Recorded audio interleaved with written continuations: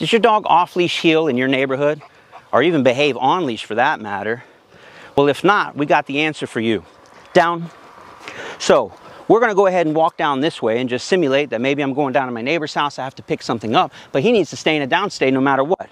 Maybe we go this way because that's the way George wants me to go, but that's fine, it's a good test. Doesn't matter which way we go, he's going to stay in his beautiful downstay.